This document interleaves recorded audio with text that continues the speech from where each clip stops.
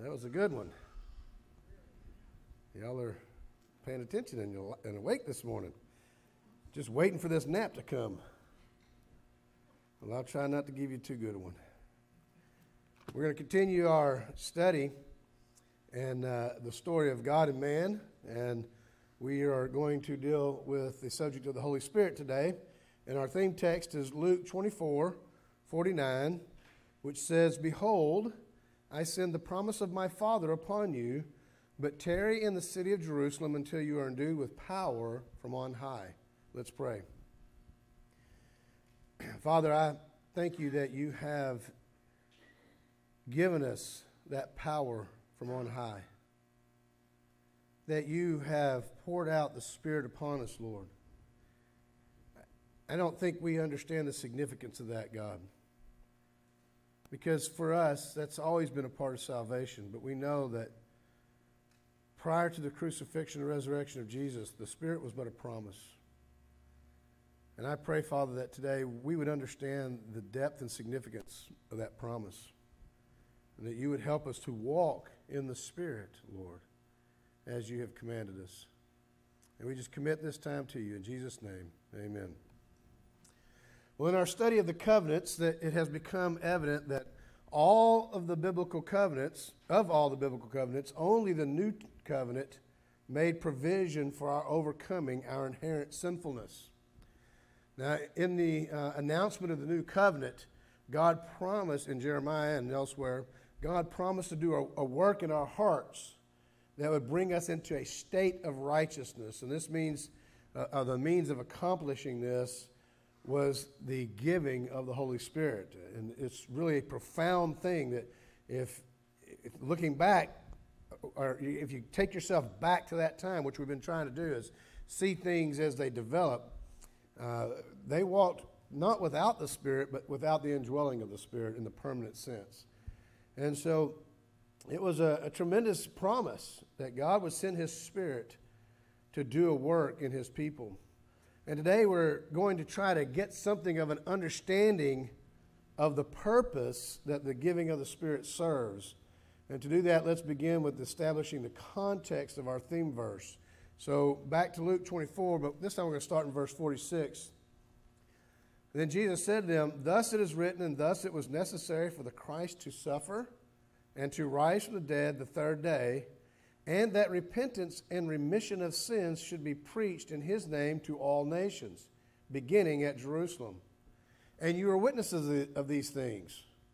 Behold, I send the promise of my Father upon you.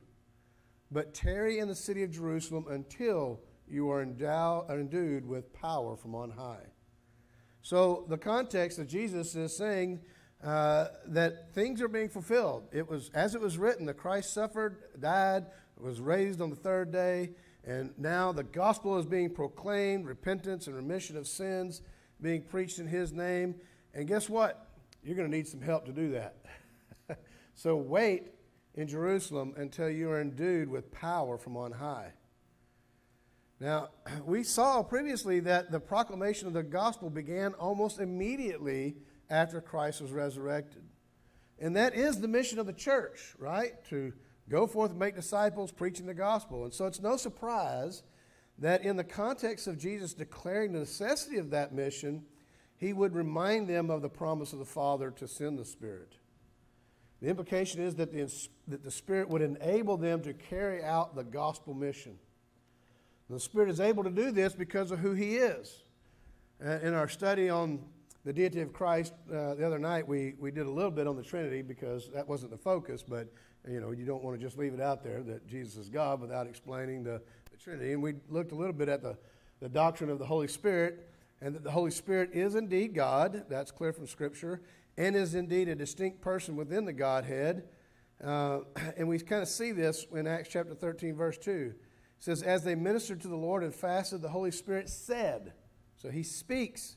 It's not just an impersonal force. It says, "Now separate to me Barnabas and Saul for the work to which I have called them." So the Holy Spirit is an active person.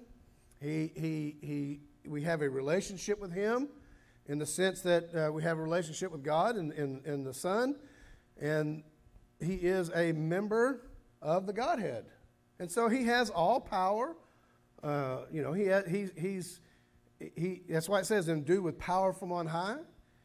He has all the attributes of God. So the same power that God has, the Father has, and that the Son has, he has. And so the Spirit is able to enable us to accomplish God's will and mission. Now, after the Spirit was poured out, the ministry of the gospel began, as we already talked about. But today we're going to, and last time I jumped right into the middle of Peter's sermon with the proclamation of the gospel. Today we're going to back up just a little bit to the beginning of that sermon. The context for the sermon of Peter in Acts chapter 2 is that Jesus has been crucified, buried, resurrected, and has now ascended to the right hand of the Father. And the disciples do just exactly what Jesus instructs them to do. They tarry in Jerusalem and wait. And then on the day of Pentecost, the Spirit comes. But let's go ahead and look then at our exposition. And the first thing we're going to see is the giving of the Spirit. And as I said, the Spirit is given as promised. Now, when did God promise the Spirit? Well, there's a number of passages, but one of them is Isaiah 44, verse 3. For I will pour water on him who is thirsty. Larry? Where'd he go? He's not even here. I will pour water on him who is thirsty and floods on the dry ground. I'll pour my Spirit on your descendants and my blessing on your offspring. One of the reasons why we talk a lot about water in our songs is because of the metaphor of the Spirit and water.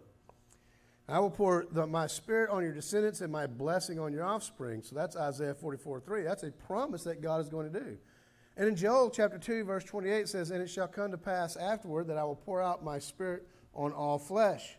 Your sons and daughters shall prophesy, your old men shall dream dreams, your young men shall see visions. So there's any number of things that, any number of verses we could point to that indicate that God has given us this promise of, I don't want to break my neck on this thing, of the Spirit.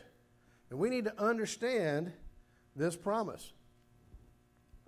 So let's take a look then at Acts chapter 2, starting in verse 1, and the event in which the Spirit is poured out.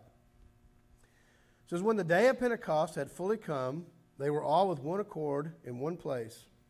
And suddenly there came a sound from heaven as of a rushing mighty wind, and it filled the whole house where they were sitting. Then there appeared to them divided tongues as of fire, and one sat upon each of them. And they were all filled with the Holy Spirit and began to speak with other tongues, as the Spirit gave them utterance. So the Spirit is giving them utterance. This is key. This is a work of the Spirit. And there were dwelling in Jerusalem Jews, devout men from every nation under heaven. And when this sound occurred, the multitude came together and were confused, because everyone heard them speaking in his own language. And there's a lot of debate over what the miracle is there. Did they speak in different languages, or did people hear in different languages? We're not getting into that. Then they were all amazed and marveled, saying to one another, look, are not all these who speak Galileans? And how is it that we hear each in our own language in which we were born?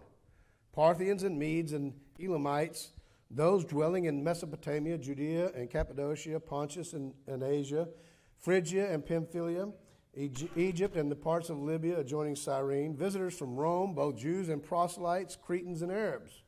We hear them speaking in our own tongues the wonderful works of God. That's important. What are they doing? They're praising God. They're declaring the wonderful works of God. So they were all amazed and perplexed, saying to one another, whatever could this mean? Others, mocking, said, they are full of new wine.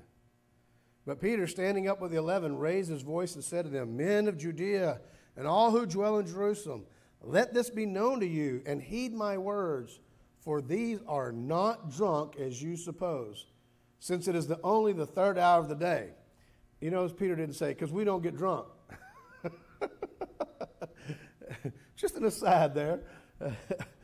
He just said, because it's just the, not even the third hour of the day. But this was what was spoken by the prophet Joel. So he's pointing back to the promise.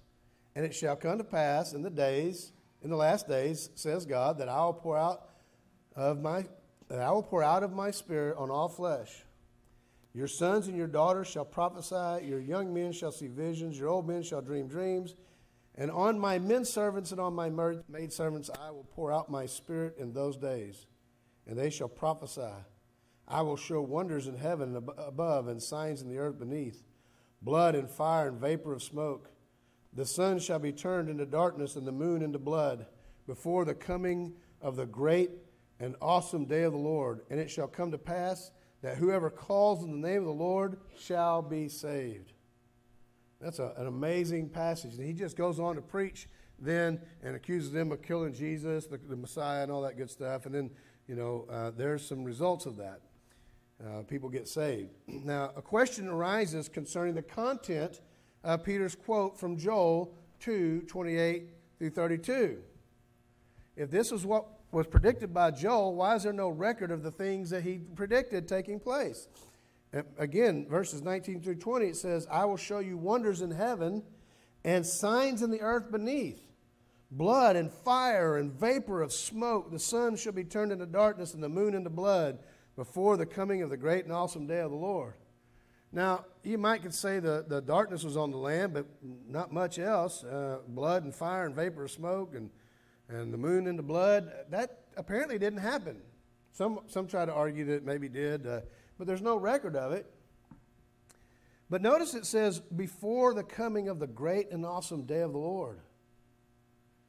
Now, how can it be a true prophecy if not all of it was fulfilled? The answer lies in that statement regarding the timing. Notice that this is before the great and awesome day of the Lord. This fits with Zechariah.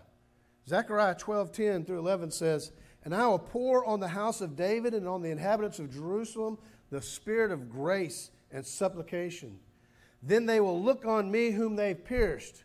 Yes, they will mourn for him as one mourns for his only son, and grieve for him as one grieves for a firstborn. And that day there shall be a great mourning in Jerusalem, like the mourning at Hadad Rimmon in the plain of Megiddo. So the point here is that this is an event that coincides with the return of Christ. When they see him whom they pierced, they look upon him. And so, obviously, these are end-time events. These events occur at the second coming. So how can Peter say that Joel predicted this when some of these things don't seem to be coming to pass? Well, the prophecy does come to pass, but only partially. The fulfillment awaits the future, specifically when Israel is restored to the place of blessing. We see similar prophecies, like when God prophesies the return of Israel from exile. And God says, when I bring you out of those nations, you're going to never be kicked out again.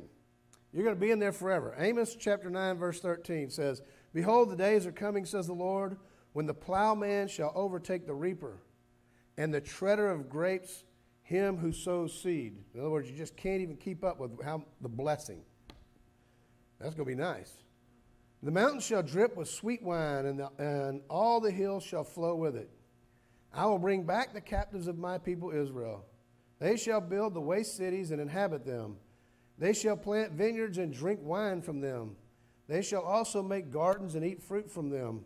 I will plant them in their land, and no longer shall they be pulled up from the land I have given them, says the Lord your God. Now, this is prior to the Babylonian exile. They were exiled to Babylon for 70 years, cast out of the land, and then in fulfillment of prophecy, God restored them to the land. But they got kicked out again. And at 70 A.D., they were scattered among the nations. Very few Jews remained after 70 A.D. And over time, even fewer Jews remained until there was just a little tiny remnant left. Most Jews were scattered throughout and lived for 2,000 years in these other areas. I mean, there's communities in Iraq that go back to the time of Jesus or before even, time of the Babylonian exile. So God once again drove them out. So the prophecy was not completely fulfilled when God brought the exiles back from Babylon.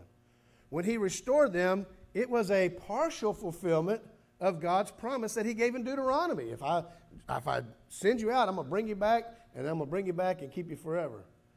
So that was a partial fulfillment. In the same way, Peter is pointing to Joel, but it's only a partial fulfillment. There's more yet to come. But that begs the question, well, what is this partial fulfillment? What is going on with this outpouring of the Spirit? So let's take a look now at the ministry of the Spirit. And the first thing that we notice, and this probably exists before, it definitely exists before the outpouring of the Spirit, but still a ministry of the Holy Spirit, and that is a ministry to unbelievers. Because one of the main things that the Spirit does is convict people of sin. John chapter 16, verses 7 through 11 says, Jesus says, "Nevertheless, I tell you the truth, it is to your advantage that I go away. If I do not go away, the Helper will not come to you. But if I depart, I will send him to you." Well, now I guess this is related more to his coming. "And when he has come, he will convict the world of sin and of righteousness and of judgment. Of sin, because they do not believe in me. Of righteousness, because I go to my Father and you see me no more. Of judgment, because the ruler of this world is judged." So one of the main roles of the Spirit is to convict people of sin. You know why? Because we're not convicted on our own. I mean, who wants to feel guilty? Who in here likes feeling guilty? There's a couple probably. Some people heap guilt upon themselves and just wallow in it. It's just a form of self-pity. But most of us don't really want to feel guilty. We want to avoid guilt at all costs. And so we flee from God because, we don't want God, convicting us and telling us we're wrong. And we see that in the ministry, this ministry of the Spirit in the preaching of Stephen in Acts chapter 7. And then starting in verse 51, it says, Stephen is preaching to him and says, "You stiff-necked and uncircumcised in heart and ears, you always resist the Holy Spirit. As your fathers did, so do you. Which of the prophets did your fathers not persecute? And they killed those who foretold the coming of the Just One, of whom you now have become the betrayers and murderers, who have received the law by the direction of angels and have not kept it."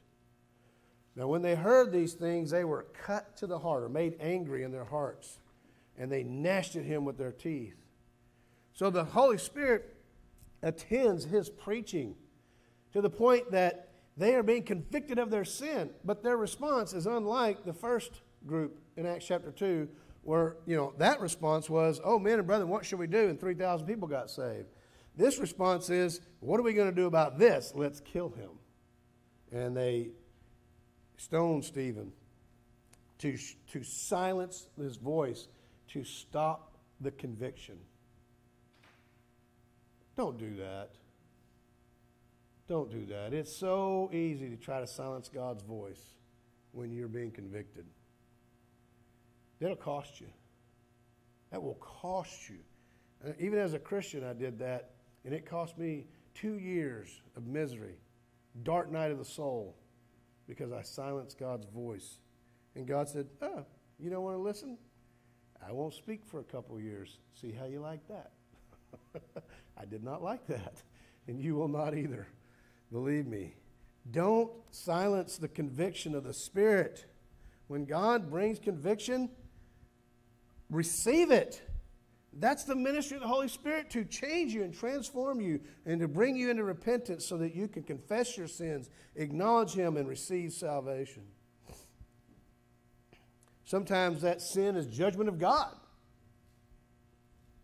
And that's really hard, isn't it? When you're trying to judge God and God's judging you, you get in a war with God. I mean, I don't know about y'all, but, I do know about y'all. You've all judged God too. We've all judged God, thinking He's done it the wrong way, not sure that He knows what He's doing. Looking at our own suffering or the suffering of others, looking at our own, the issues in life and just saying, well, if God loved me or if God was good or any of that kind of stuff. We've all done that. And God is judging us and saying, okay, you think I've got evil in my heart? In my being? Let's talk about the evil in your heart. What have you done about that? You're going to judge me? That's what he told Job. You're going to judge me? Let's talk about you for a second, Job. Don't resist God's convicting work. Because the other thing for unbelievers is not just conviction, but judgment. 1 Corinthians chapter 14, verse 20. This is an interesting verse. This is a section on the gift of tongues. And Paul is trying to instruct the Corinthians on the proper purpose and use of tongues. And he says, brethren, do not, and by the way, tongues is a gift of the Spirit. That's why it applies to here, okay? He says, brethren, do not be children in understanding, however in malice be babes, but in understanding be mature. In the law it is written, with men of other tongues and other lips I will speak to this people.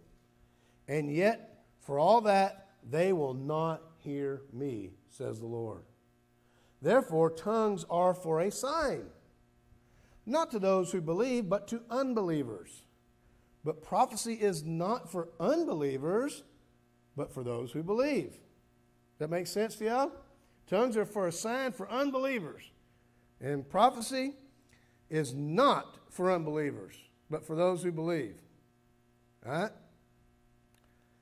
Therefore, if the whole church comes together in one place and all speak with tongues, and there come in those who are uninformed or unbelievers, will they not say that you're out of your mind?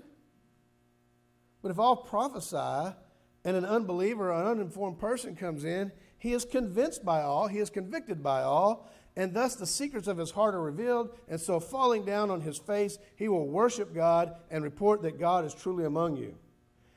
Did y'all see the switch there? Who are tongues a sign for? Well, then why is it that unbelievers, when they walk in and you're speaking in tongues, that Paul says they'll think you're crazy? Isn't it a sign for them? And he said that prophecy is not for believers, but if you prophesy and an unbeliever, not for believers, and an unbeliever comes in, guess what? He's going to get convicted in his heart, and he's going to hear the word of God, and he's going to repent and say, there's a God among you. Paul just contradicted himself, right? Wrong. Sure looks like it. Sure looks like it. Well, how do we explain that? Tongues are for unbelievers and prophecy is for believers, yet if an unbeliever comes in and you're speaking in tongues, they'll think you're crazy. So tongues isn't functioning for an unbeliever, is it? Unless you get the point of what tongues are actually accomplishing for an unbeliever and what prophecy is accomplishing for an unbeliever. Because what he says then is, he doesn't say, if a believer comes in, you're prophesying, he says, unbeliever. In both cases, he says, if an unbeliever comes into your midst or one who's uninformed, this is what's going to happen.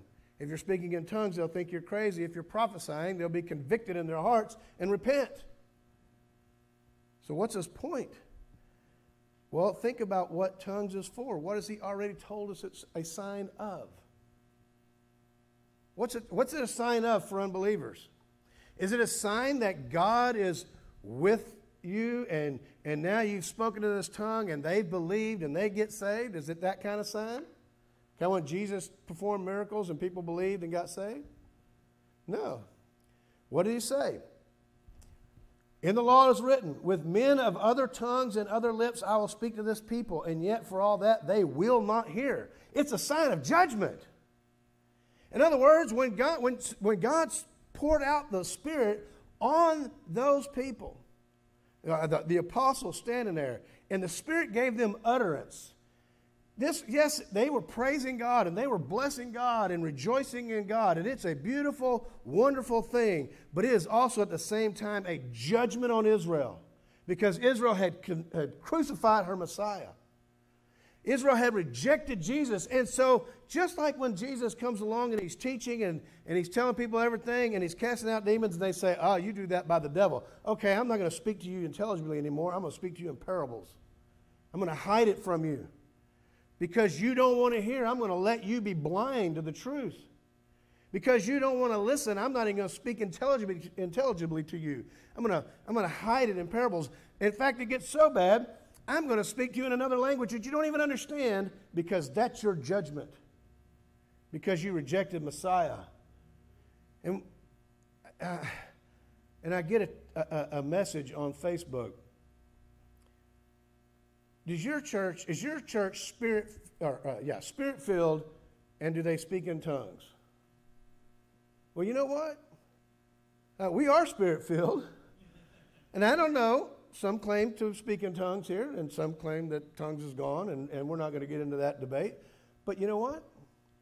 We ain't speaking it in church, and let me tell you why. What Paul is pointing at is this judgment. And notice what happens in Acts chapter 2 when the tongues are poured out. It says, they were all amazed and perplexed, saying to one another, whatever could this mean? I can hear in my own language. But others, mocking, said, they are full of new wine. Their hearts were right then and there condemned by their own choice. I mean, they condemned themselves, mocking, and so they could not receive from God what God was doing. For some, it's an obvious miracle, but for others, it's a reason for mockery. And God makes it clear to them that this event is a sign of judgment on those who rejected Him. God wouldn't even speak intelligibly to them. But for those who were ready to repent, it was a marvelous miracle. Acts chapter 2, verse 41. Then those who gladly received His word were baptized, and that day about 3,000 souls were added to them. So what's happening when someone is given a gift of tongues? They are praising God. They are rejoicing and declaring the works of God, and they themselves may be edified in that. Paul says so in 1 Corinthians 14. They may build themselves up in that. But the tongues are for judgment. So Paul says, I thank my God, in 1 Corinthians 14, verse 18, I thank my God I speak with tongues more than you all. Yet in all the church I'd rather speak 5 words with my understanding, that I may teach others, than 10,000 words in a tongue. Because when people... And this is not a debate over whether tongues exist today or not. That's not the point. The point is that tongues were meant as a judgment of the Spirit on those who were rejecting Him, to hide the truth from them, because they already chose to hide it from themselves. And so if we get up in church and begin speaking in tongues, who's the object of judgment? Are we being a sign to somebody in here? You may be blessing yourself. According to Paul, that's a very fine thing to do, because you're praising God, but you're not blessing the rest of the church because it's being used inappropriately. So Paul said, I speak in tongues more than all of you, but not in church, not in the assembly. Now, I would imagine he probably did it when he was being stoned. And I don't mean to... And when he was being hit with rocks, he's probably doing it when he's being cast out of the synagogues as a sign of judgment on Israel. And so,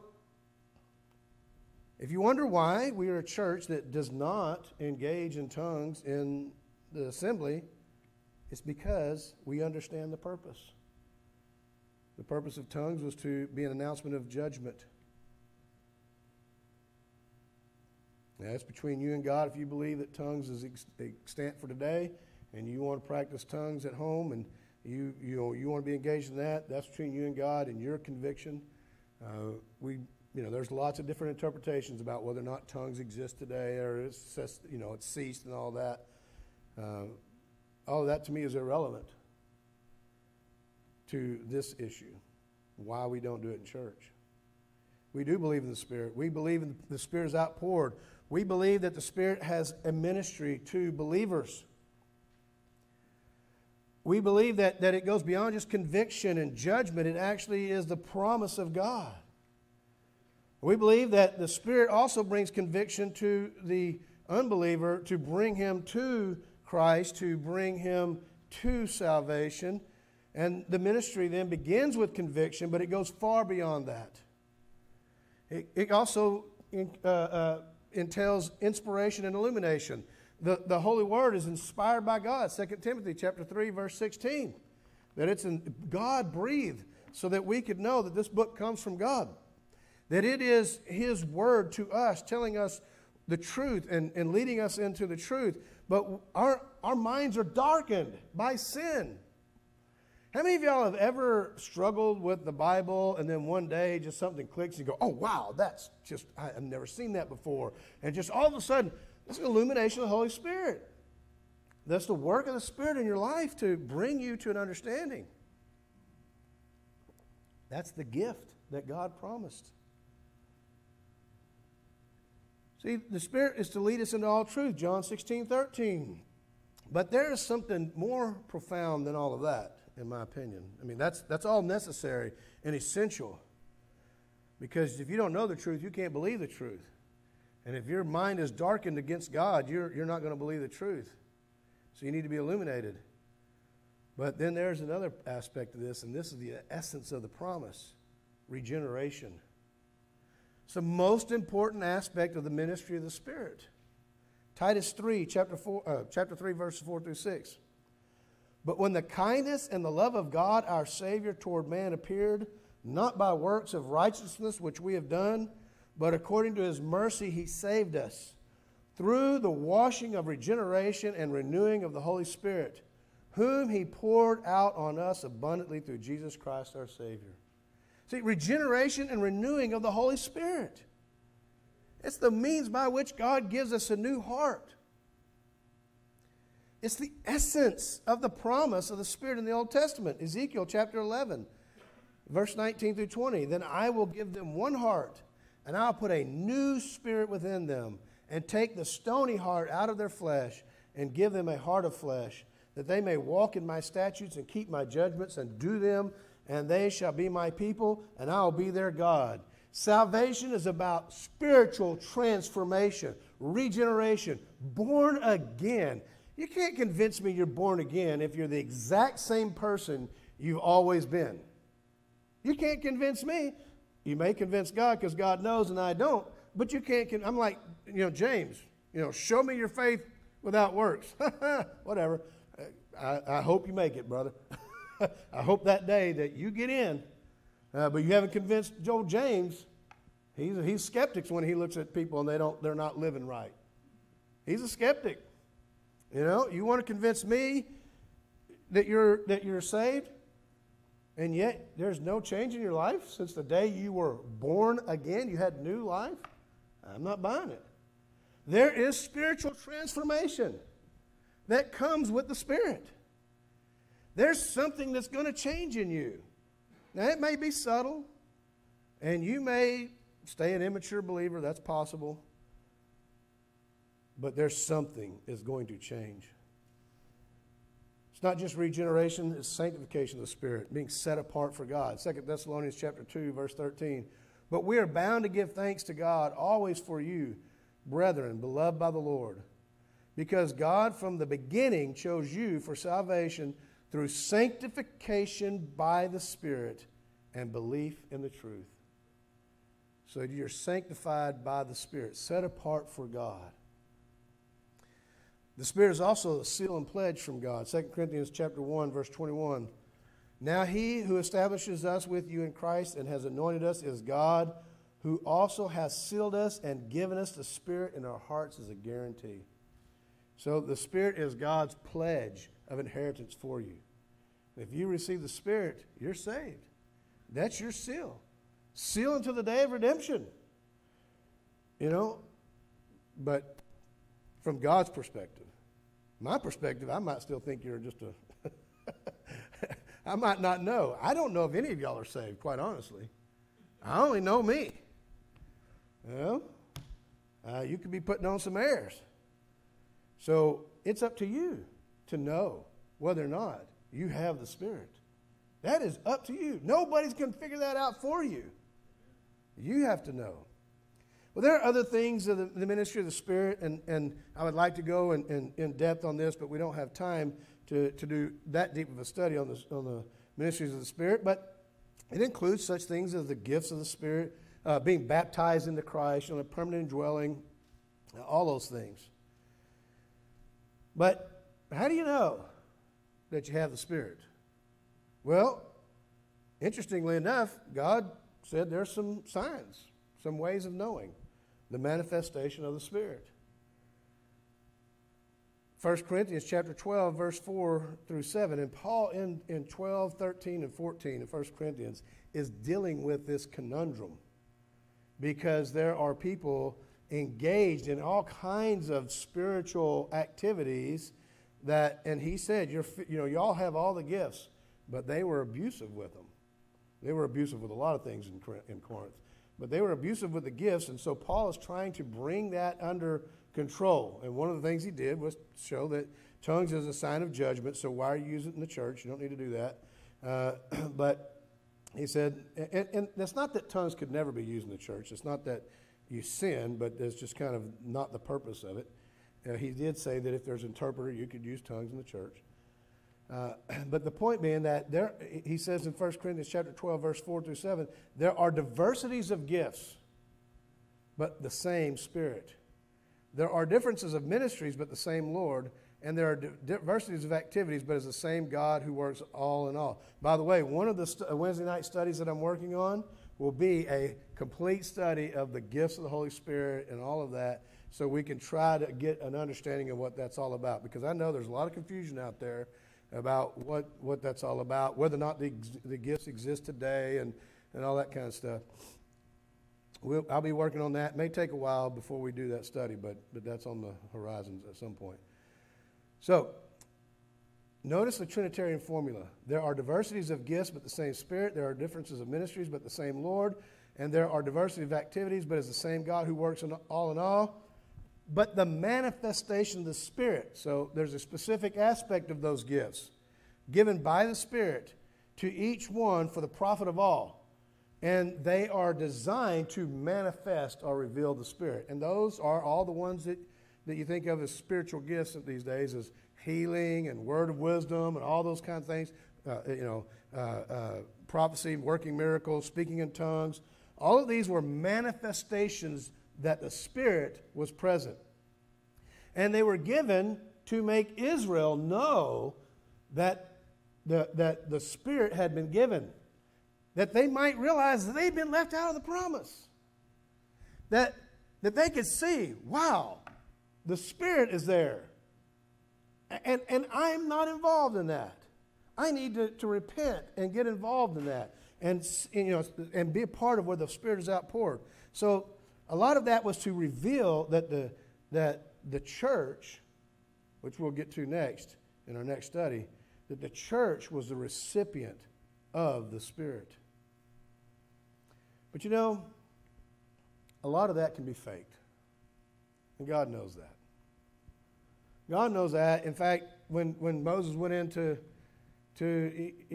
deliver Israel, and he performed his miracles, what happened the first few times? Yeah, the magicians did the same thing. They faked it, or they had some demonic powers, or whatever, we don't know. But they did the same thing. I've been in a church where I witnessed someone speaking in tongues, and it was done proper and in good order. I can't tell you if it's tongues because I don't know what language that they thought it was being spoken. So I can't judge as to whether or not it was real or not. But it was done right. And I've been in churches, fake. When you watch Kenneth Copeland, is it Kenneth Copeland?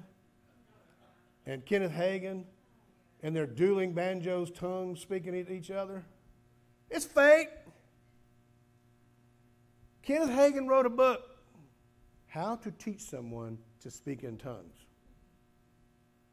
Just start wagging your tongue and uttering syllables, and the Spirit will take over. That's not a gift from the Spirit. At best, that's just psychological. At worst, it's the devil. People can fake that stuff, guys. And so it can be a source of confusion. Don't look for those kinds of signs. If God does that in your life, you know, if there's some things going on, I have some very profound experiences that are supernatural in my life that I know that go beyond human nature, go beyond human wisdom, go beyond all that. I know that God was at work doing something spiritual. I'm not going to get into all that. You know, they're interesting, they're fun. But you know what's more important? Not the signs of the Spirit, but the fruit of the Spirit. Galatians chapter 5, verse 22 says, "But the fruit of the Spirit is love, joy, peace, long-suffering, kindness, goodness, faithfulness, gentleness, self-control. Against such there is no law." In fact, that's exactly what Paul says in 1 Corinthians. And remember, 12 is all about all the signs and stuff y'all having trouble with. But in verse 13, chapter 13 says, "I show you a more excellent way." And he starts talking about love. So I can have all those gifts and all that stuff, but if I do not have love, I'm nothing. And so if you really want to know, you really want to understand the Spirit, you know, yes, if God's still doing some of the things that you think He's still speaking in tongues and all that, great, that's fine. Focus on the fruit first. When you have the fruit of the Spirit, you'll know you have the Spirit. When you see inner transformation in your life that you know that you could not have created, that you know that you're a different person than you ever were before, that you literally have been born again. When you know that, you know you have the Spirit. So seek the fruit of the Spirit, and you'll understand. You'll see who the Spirit is. You'll know. You'll have the manifestation of the Spirit, even in your own life. Well, how do we apply this? Well, the first thing we need to do, guys, if you haven't done this, is receive the Spirit. That's the whole point of salvation, of the new covenant salvation. John 7:37 through 39 says, "On the last day, that great day of the feast, Jesus stood and cried out, saying, 'If anyone thirst, let him come to me and drink.'" Thirst. You know what it's like to be thirsty? You know what it's like to just really be thirsty. You want something so bad. You got to have that water so bad. If anyone thirsts, if you're deeply longing for something that you don't even understand what it is, Jesus says, "Let him come to me and drink. He who believes in me, as the Scripture has said, out of his heart will flow rivers of living water." You'll never be thirsty again. And not only that, will you never be thirsty again, you'll be a source of water for all those around you. Water poured out so others may drink deeply of the Spirit. It says, "But this he spoke concerning the Spirit, whom those believing in him would receive. For the Holy Spirit was not yet given because he was not yet glorified." So receive the Spirit. Receive it by believing on the Lord Jesus Christ, believing in his death, believing in his resurrection, asking him to forgive you, giving your heart to him to be your Lord and Savior, confessing your sins, acknowledging that your sins. You can't commit to do better. You can't commit to never sin again. That's nonsense. You got to get saved from your inability to overcome sin. That's the whole purpose of the gift of the Spirit. But it takes confession and acknowledgement of your sin.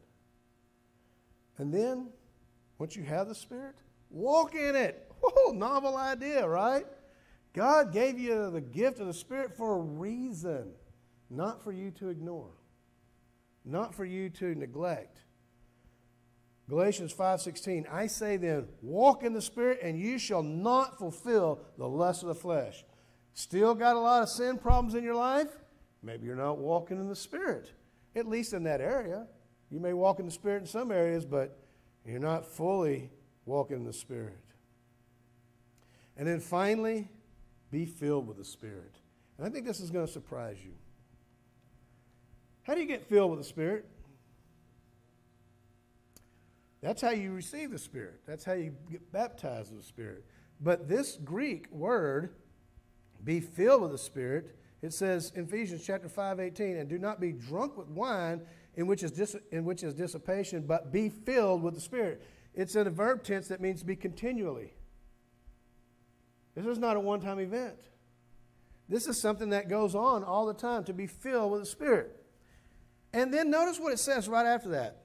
Speaking to one another in psalms and hymns and spiritual songs, singing and making melody in your heart to the Lord, giving thanks always for all things to God the Father in the name of our Lord Jesus Christ, submitting to one another in the fear of God. You know what that says to me? If you want to be filled with the Spirit, sing some songs. Somebody's filled with the Spirit back there. The Spirit of something. If you want to be filled with the Spirit, celebrate your salvation in your heart. Rejoice in your God. The Spirit will fill you and enable you, and you will be able to walk and yield to the Spirit even more, singing and making melody in your heart to the Lord. The most musically incapable human being that I ever had the privilege of meeting was my mentor, Dr. Norman Geisler. He's dead now, so he won't get, he hears it, but he don't care now. So I could not sit by him in church because he can't clap to a beat and he can't keep a tune. And I am not musically gifted, so if you're not on, I'm not on. Now, I've got to have a lead. I can sing with you, I can clap with you most of the time, but I can't do it if you're not on. Or if you're doing harmonies, I got to get away from you because I can't follow that either. I can only do the melody. So, Dr. Geisler,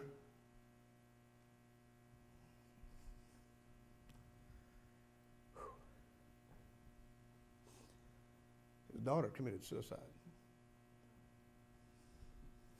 I got to take a second.